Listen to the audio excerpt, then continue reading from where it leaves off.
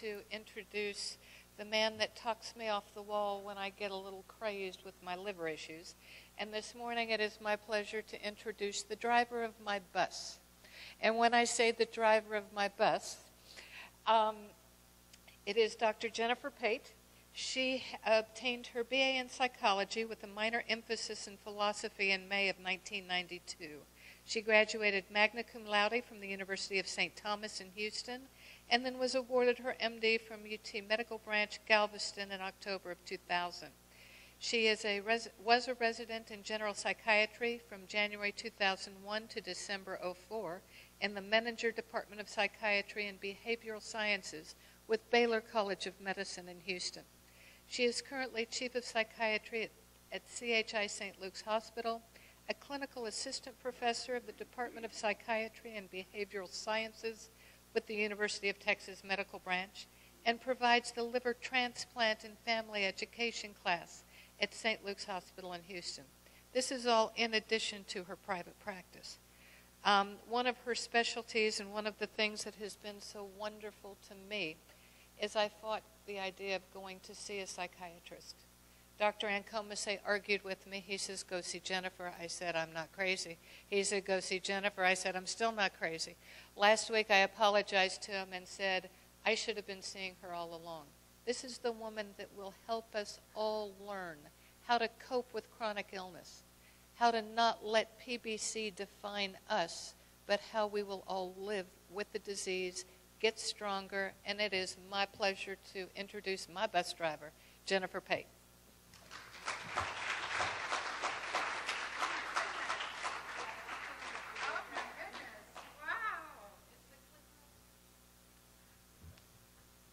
Wow, I didn't expect that introduction. That is actually really quite nice, and I have to say I'm proud to be Tina's bus driver.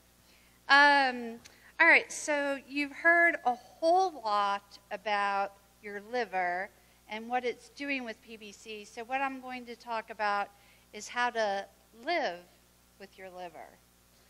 So what I'm going to talk about today is how to cope with both PBC and other chronic illnesses. So let's just jump right in and get started. And also some of the things that Tina talked about in terms of the most bothersome symptoms in PBC and related conditions, including fatigue and itching and dry mouth, I'll talk a little bit about. So I'll give you guys some ideas about that too, because that is really what I spend my day doing. I would say about 98% of my practice involves taking care of patients with liver disease.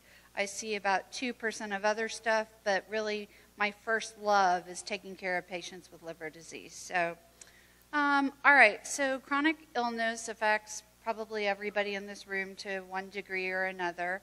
1 of every 2 Americans has a chronic illness, or 133 million people in the U.S. And as I'm sure you've heard many, many times over the yesterday and today, 19 to 402 cases of PBC occur per 1 million people. So in addition to the physical challenges of the illness, really managing the psychological issues are actually very problematic and take their toll as well. All right, so let's talk about some of the psychological challenges of PBC. So first of all, it can be difficult to understand, you know, well, what are those bile ducts and what are they doing and what are those enzymes and where do they come from and what are these medicines and what does all this mean? It can be actually quite a challenge to understand. So as all of you know firsthand, whenever you talk to a friend or a coworker and say, hey, I have PBC, you know, or I have a liver disease, everybody thinks you drink too much. Oh, well, maybe you need to quit drinking. Okay, great. That's helpful. So the other thing, too, is, you know, even though Dr. Vierling and I are really good at what we do, you know, we can't actually see your liver and know what it's doing. So you have an invisible illness. You know, there's no, you know, equivalent to like a glucometer where you can go stick your finger and do a test and see how your liver's doing that day. It doesn't work like that. So the challenge of having an invisible illness.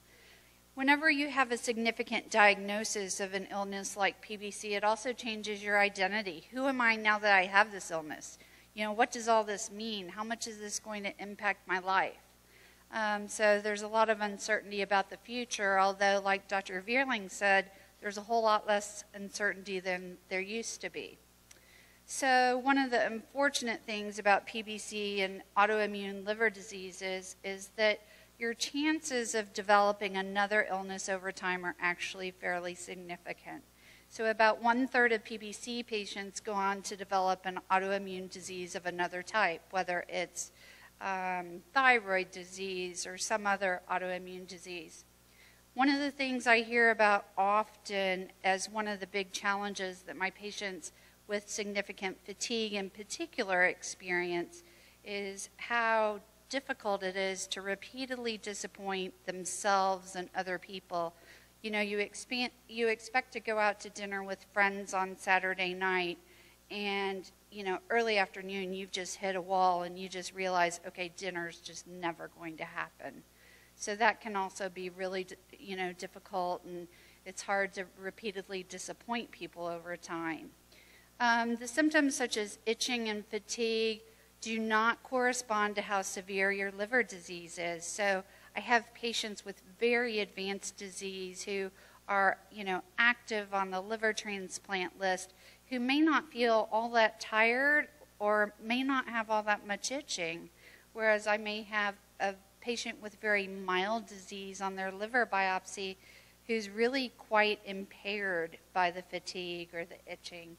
So that's one of the frustrating things too, is you can't tell, oh, okay, I'm itching a lot more, that means my disease is worse. It's not a linear correlation like that. All right, so let's talk about the reaction to the diagnosis, particularly if you were just recently diagnosed. I think there's a certain amount of shock. By definition, people have this disease through no fault of their own, meaning you didn't drink, you didn't use IV drugs, and so it's not that you can identify any kind of behavior that led to this. This is an autoimmune disease, so a lot of people are told, hey, you have this autoimmune liver disease, and a lot of times patients are really quite shocked. Since we can't see it, and you can't quantify it every day, a lot of times it's hard to believe that you really have it. Well, you can't see it, so therefore maybe it's not really there. Or a lot of patients try to pretend that it's not. Sadness, or, what I see a lot is people really catastrophizing, particularly when it was called primary biliary cirrhosis. Oh my God, cirrhosis, that means I'm going to die. Well, even if you have cirrhosis, that doesn't mean you're going to die. That's a whole different topic and reason for education. But a lot of people freak out and think, that this is the end of the world. And actually, especially with the new therapies, that's not the case at all. Again, I mentioned denial, the ability to kind of bury your head in the sand and pretend that this isn't really an issue. Sometimes, particularly for my patients who are very symptomatic with fatigue, okay, it helps to have an answer that I'm not crazy, that there's a medical explanation for the fatigue. All right, so let's talk about that. That's one of the most disabling symptoms. That's a reason why people are referred to me. That's actually one of the things I'm really good at treating. It's very rewarding for me to treat because I can actually say that in every case of PBC in my practice, I've gotten it better.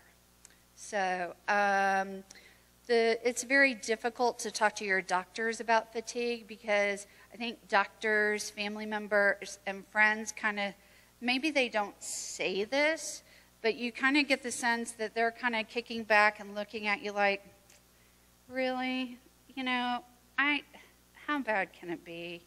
You look pretty good, you're going to work, and you think, oh my God, the doctor's just sitting there thinking, oh my God, she's just so whiny.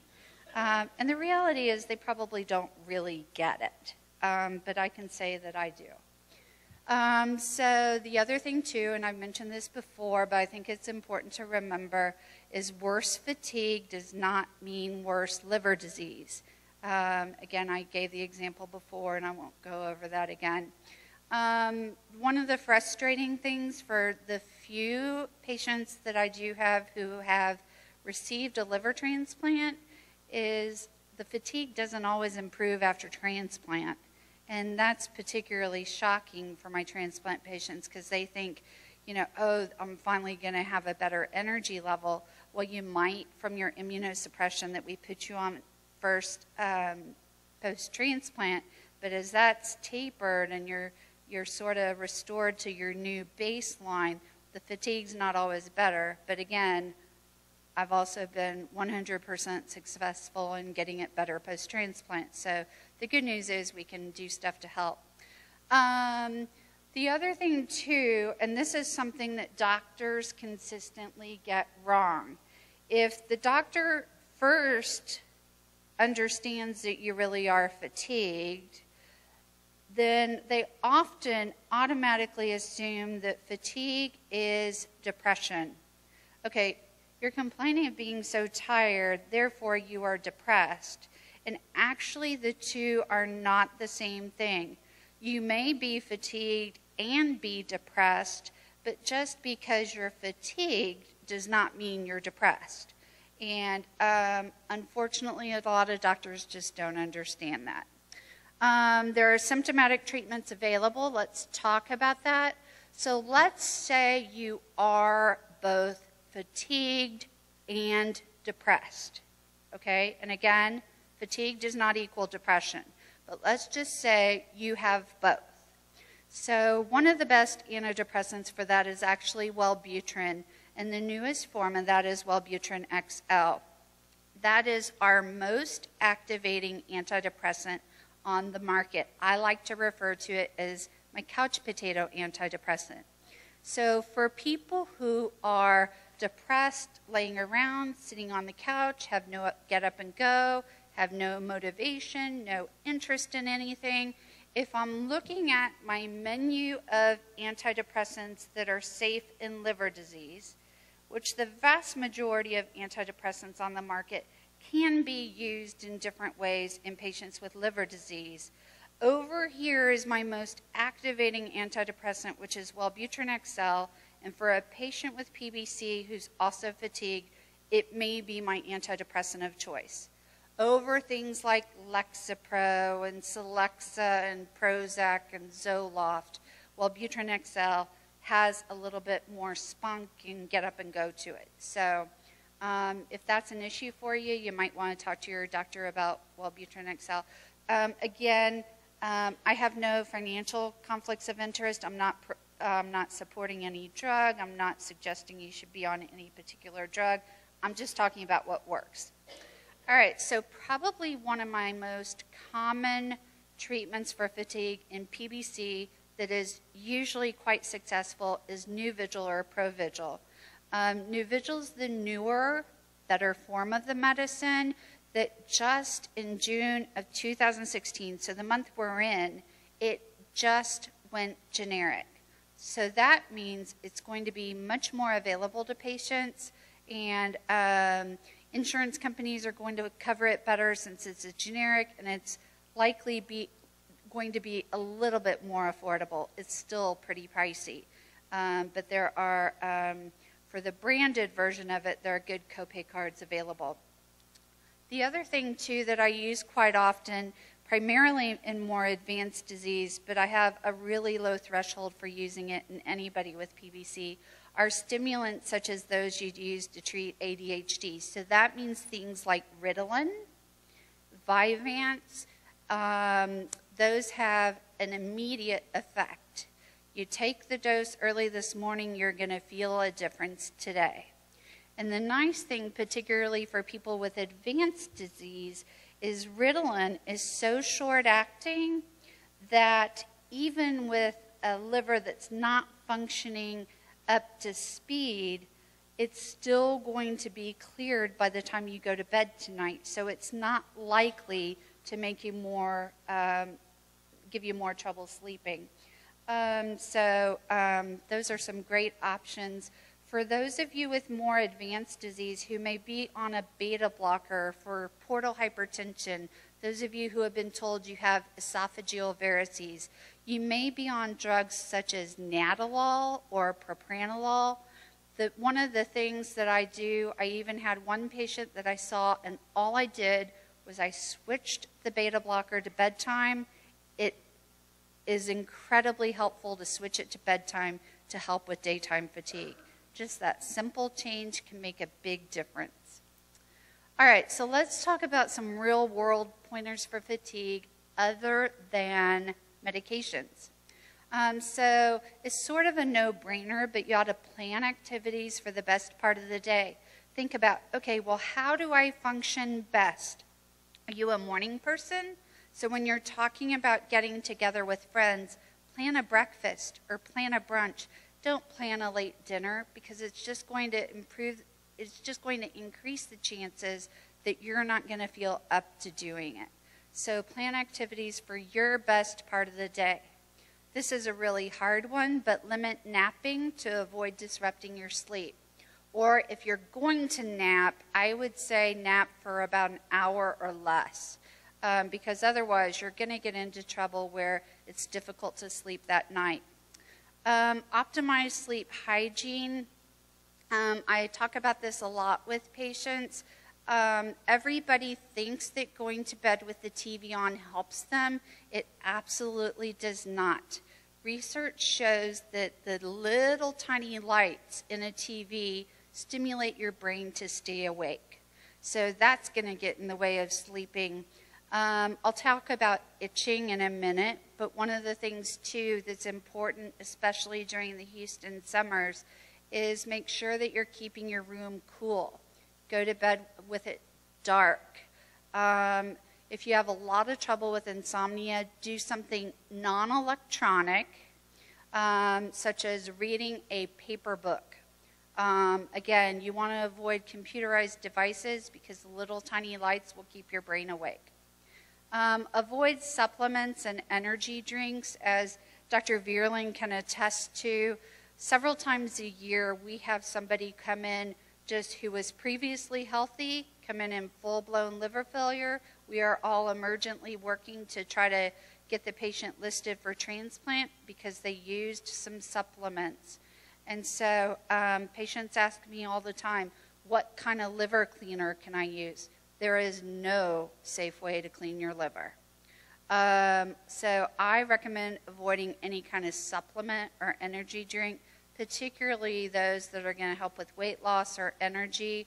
They are really very dangerous. And as most of you know, supplements are not under the jurisdiction of the FDA. So I could say that my bottle of water is a liver cleaner. You guys would believe it. And the FDA does not police this, so I'm allowed to say this is a liver cleaner.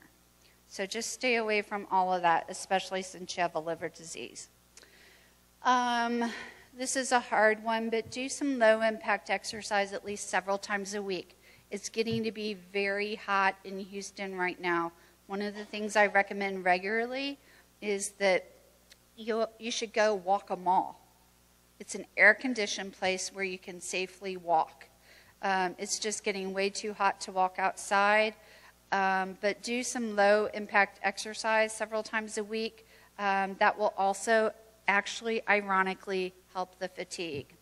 If you're super, super, super tired, limit your time in bed because you'll likely end up deconditioned, and that's really a big mountain to overcome.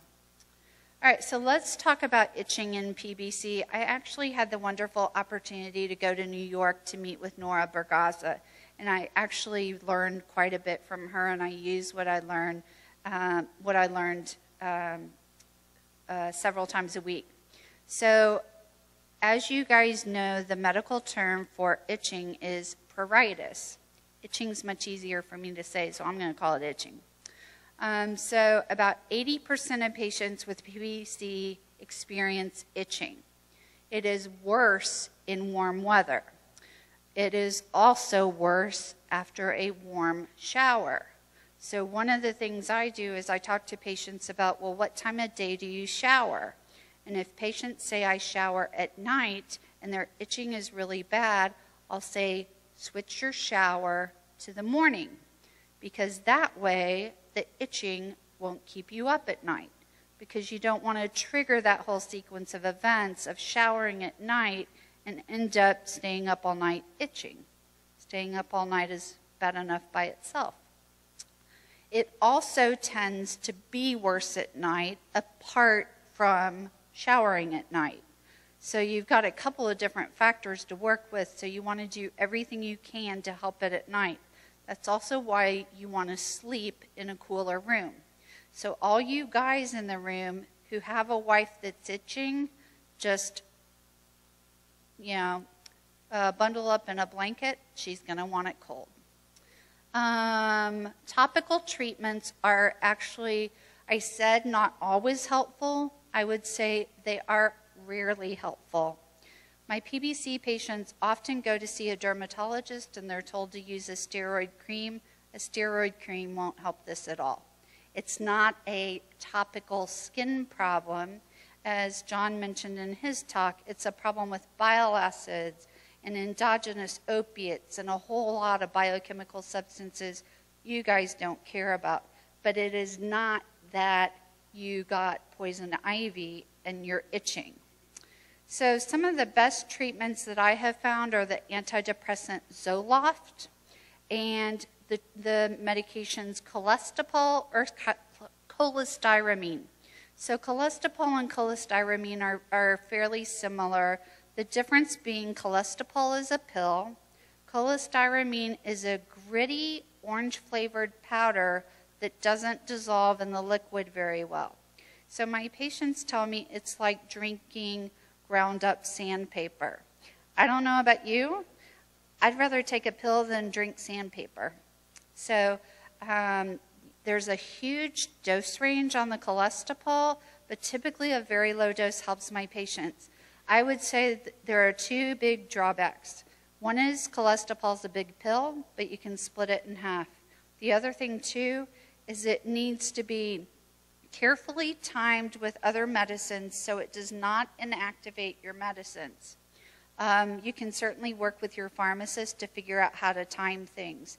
This is particularly challenging for my patients who are on meds 3 or 4 times a day, but I can say the vast majority of my patients improve on Cholestipol. I do not use the opiate antagonists much because they have some liver toxicity of their own, and I don't use rifampin either just because I'm a little scared of the liver toxicity, and I don't want some patient going back to the liver team and being like, yeah, Dr. Pate told me to take this stuff, and the team's like, that's just great, and that I caused the patient some further damage. So these things I'm talking about almost always work. I can't think of a patient I've had that has not gotten better from these. The other thing too that Dr. Bergasa taught me about are light boxes. It has to be 10,000 lux. That's a strength of a light box. These are available at Amazon. They're actually not that expensive and can actually be quite helpful. All right, so let's talk a little bit about the question of, am I sick, tired, depressed, anxious, or all of the above? Okay, so we pretty much covered sick, we covered tired, let's cover depressed and anxious. All right, so I'll ask a lot of my patients, so are you feeling depressed? And most of them understand what I mean by that, but I have a few patients who are like, I don't know what that means. So depressed means you're feeling sad or down most of the time. By definition, it's supposed to be for 2 weeks, but I don't really stick to the definition that much. It's more an overall picture. Have you lost interest in things you're doing? Or do you find you aren't going to do the things that you usually like to do as often? Have you had a significant weight loss or a weight gain? And I would say that is not due to a medical reason. Okay, we can be put on medicines, and those may cause significant weight gain. That is not an indication that you're depressed. You're having a medication side effect. You may have sleep disturbance, sleeping too much, too little, psychomotor agitation or retardation. That means you're moving a whole lot more or a whole lot less than you normally would. Fatigue, this is not a good symptom for you guys, because fatigue and PBC are sort of a deal. So if somebody's fatigued, I usually attribute it more to the PBC than to the fact that they're depressed, unless they're clearly depressed. Feelings of worthlessness or guilt, or feeling like I'm too much of a burden on my family, poor concentration or indecisiveness, thoughts about death, particularly would I be better off if I was dead? You know, maybe my family would be better off if I was dead. If you start thinking maybe I should kill myself, and here are the ways I should kill myself, okay, that's a psychiatric emergency and you need to go to the ER. So in one study of patients with PBC, 24% of patients reported symptoms of depression. So there is some significant overlap. And the good news is it's very treatable. All right, so challenges to the depression diagnosis. A lot of doctors think that it's expected that a patient is depressed if they have a serious illness. I see this all the time. Well, I see lots of patients who are actively dying or have horrific medical situations who are not depressed.